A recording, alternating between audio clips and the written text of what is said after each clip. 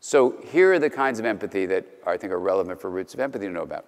One, which is what Tanya Singer had studied, and she's in Germany, and it's just maybe an English translation, I don't know, but she studied the first thing we're going to talk about, which is called emotional resonance. Emotional resonance, or empathic resonance, if you want to keep on using the word empathy there, is where this boy, if let's say the baby is feeling excited, the receiver, having an empathic communication, will start feeling excited. Let's say the boy's feeling scared. The receiver will feel scared. It's the essence of feeling felt, right? Is empathic resonance. And I'll go through the circuitry of that with you through the brain a little later on, but just let's name it. Empathic resonance is where you feel the feelings of another person.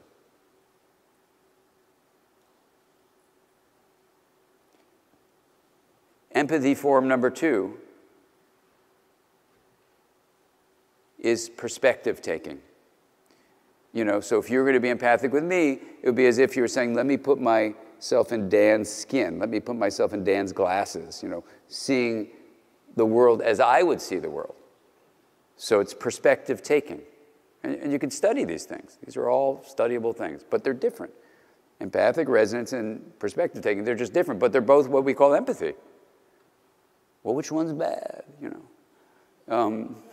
So perspective taking is where the teacher says, what do you think he's seeing? You know, what's his experience? Well, he's seeing that toy is too far away, or it was too upsetting for him because there was too much noise.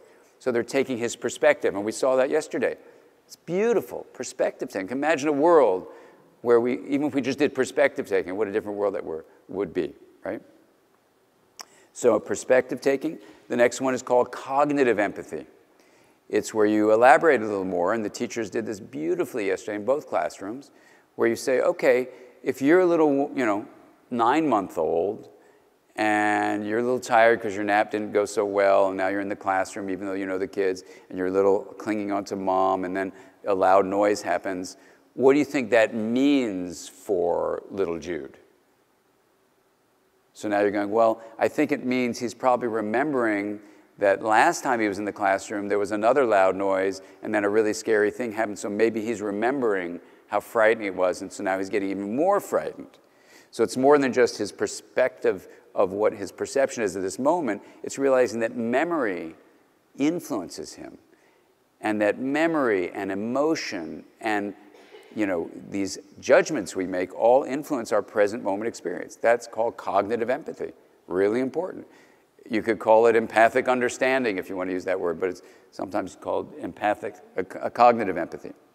So what do we have here? Let's name it. Emotional resonance. We've got perspective taking. We have cognitive empathy. Right? Then you have something called empathic concern, which is basically a synonym for compassion. Empathic concern is basically this. I feel your pain, and I want to do something to reduce your suffering. And now I'm going to think about what I might do and carry it out. So I was just in England with Paul Gilbert, and Paul is one of the world's experts on compassion. And basically, that whole field of compassion is a form of empathic concern. They're synonyms. So we have a word compassion, but it's actually the same as empathic concern. But the key thing about compassion or empathic concern is that you're feeling the suffering of another, step one. So you have to receive it. So when people shut themselves off from that, they're shutting off empathic concern. Then they have to take the suffering and then say, wow, there's a lot of suffering in you. I feel really bad with that. So that's step two. Then you go into empathic imagination. That's not one of the categories, but we can just name it. Empathic imagination. I go, wow, what could I do now to make you feel better?